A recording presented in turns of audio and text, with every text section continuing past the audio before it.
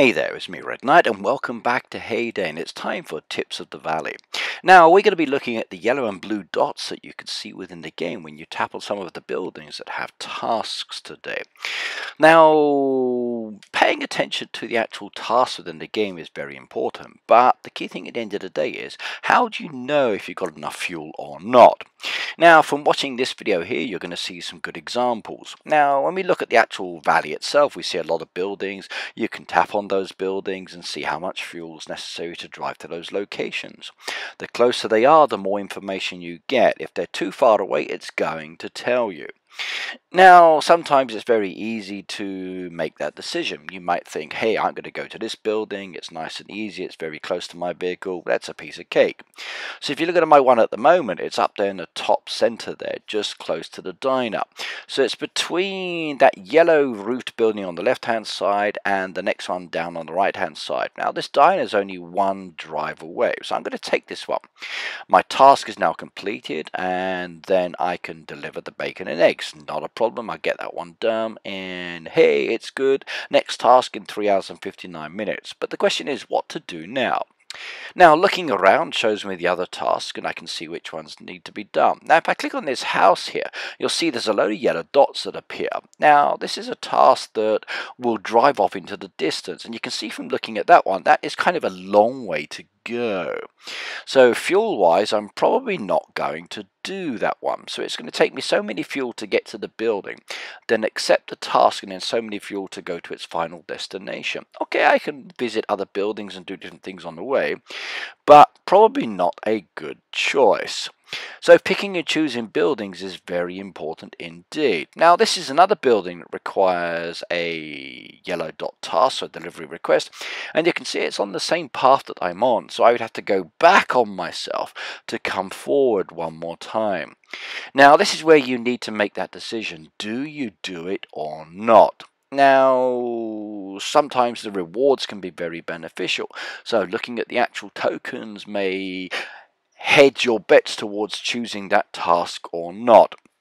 Also, maybe the actual task is taking you in a direction that you want to go, so you might consider that as a possibility.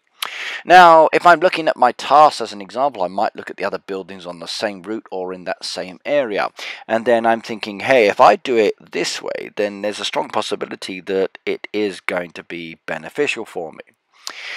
So if I'm looking at that top yellow building there, I can see that all these other buildings around here are kind of cool. There's yellow dots, blue dots there, fuel resources not too bad. So it just means I've got to go back on myself, then come forward again. Tempt him. Now if I do go the way of the green roof, okay, it takes me back round towards the cinema anyway, which is not too bad. Or maybe I might change direction and go downwards. So two choices. What would you do? So you've got these choices, everybody. You've got this one here, or you've got the one down on the other side. What would you decide to do if you were in this decision? Thinking of the tokens, thinking of the distance, thinking of the fuel, thinking of the buildings around there. How would you do it? Okay, well let's move on to the next picture here. Now I've made my decisions, I've done it, and I've moved on slightly. Now I've got another building here which I tap on it, and as you can see there, it's telling me to go to another building. Now I'm going to accept this one, of course, because it's relatively easy, and the dots now change from yellow to blue to show me my route that I want to go on. It also tells me how many hours I've got left to make that delivery, so there's actually no rush. Well, actually there is, because you've got a limited amount of time. Now while I'm on my way there, I can also visit other buildings and I can do other things at the same time. So if I look over on the left hand side, there's a chicken and some buildings there, and the building I've just driven past again has more tasks. I get to this building here, and you know what, it then says, would you like to do another task? And you know what, if I look at the actual way it's going, that's not too bad either. So sometimes it's beneficial. Now this is the same building I looked at earlier that wanted me to go back in the other direction towards the building that was down on the right hand side. Now this time it's taken me past two buildings and a chicken, and I want to get the chicken, so I'm going to say yes on this one. Now the yellow dots change to a blue dot. There's this building on the way there that I'm going to go to as well. The yellow building with the grey roof I've already done. This pizzeria is brand new for me. I'm going to do that one as well. collect the resources, keep going again to the next chicken. So you're noticing here I'm doing step by step by step. I'm not jumping straight to the building that I want to go to. So keep that in mind when you're planning your strategies, everybody. You really want to be collecting your tokens as you're moving around. Okay, delivery made, and I've tapped on the building again, and it's sending me off in another direction. So the choice is, do I do it? It's taking me all the way down here, and that's a distance away. Now I can't see how many actual fuel pieces I'm going to require, but if I look at the map again, there's a lot of buildings in that direction that I've not done yet. There's this one here, the store, you've got the houses there, there's the diner, there's more buildings hidden behind the clouds as well, and then there's more buildings further back as well. Or maybe I could say no, and I might want to go down in this direction. Okay, the map is gigantic. Now I'm going to choose this one, and as I go on this direction, something awful's going to happen. So we've got 3 hours and 46 minutes to reach that spot there. I'm going to pop by some of these other buildings on the way there. Some of the buildings have been done already, not a problem. Now look what happened. I actually broke down. So I've got 1 hour and 59 minutes on the clock, and someone could come along and revive me. And I've got 3 hours and 45 minutes to do the task. So still plenty of time. But that does require someone who's actually in the game to come to my truck in the same direction. Now I'm starting to move away from the other players there, and because I'm not staying in the same location, help is more challenging. So speeding up is kind of a good idea if you've got the gems, or you can just wait and come back later. Like I said in my other video, there are many choices with the truck. So what to do, what to do, what to do. The blue dots are still there. 3 hours and 45 minutes. I can wait for the time to tick down. 2 hours. Nah, I want to do it for the video. I can't wait 2 hours and show you guys what happens. So we're going to do it for this one. I will press that speed up option. Now you notice the blue dots are still there because I'm still in the middle of a task. It's not going to go away.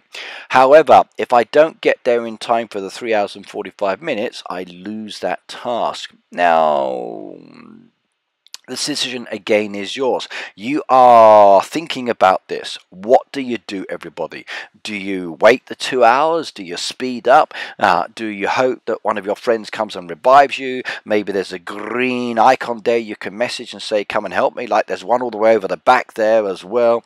But most of these are yellows, and I can't contact these people. So no. Now remember, there are about 60 odd people playing at the same time as you. So maybe some trucks will be close, maybe not, but it depends if they actually come and help you, or if they are busy or whatever else. Okay, now I've gone with the speed up option. Would you have done the same thing? Now I'm going to stop at that first yellow token that's just there, because I'm going to take a slight little detour and watch what happens to the blue dots. So there I am, I'm stopping here, and I'm going to take the detour into the other building because it's only the 1 extra fuel, and I've got plenty to get down there. I've also got the resources as well, and there's tokens to be gained as I go past. Of course I want to buy all of these goodies, but yep, let's do it. Now I'm going to do this task here. You notice that the blue dots have actually moved to the location I'm at, so it re-changes its direction, and it still tells you the path that you are following to get to your final destination. Now this one here, I don't actually have the resources. I can come out of the game and I can go back to the fishing area and collect it, or I can just ignore it. It's not going to hurt me in any way, and you can do that as well. So ignore the lobster, maybe make a request, ask your friends to help you out, and or just let it go. So lobster, 32 and 23. It's a nice amount as such, but then again, a lobster tail is more beneficial on my farm. So I'm probably going to say no to this one. I'm sorry, young store. I don't need the tokens that badly, and I'm going to reject it. Now I could actually say confirm and maybe use the diamonds that I've got within my game, but that would be weird and wonderful anyway. Right, well, I've got 3 hours to get there, so I'm going to go and do it, everybody. We've got to get the task done, and I've got to say goodbye with this video. So hopefully I've explained a little bit about the yellow dots and the blue dots. If you have any questions about this video or you want to know more information, let me know. But plan your routes carefully, ask for help if you can, and pay attention to the direction you are going in case you do break down. Okay, well that's me, Red, signing off again. I hope you like these Tips of the Valley videos, and I will see you next time. Don't forget to like, subscribe, share, comment, and do hit that subscription button and the bell notification as well. And enjoy the rest of my wonderful Valley videos. See ya!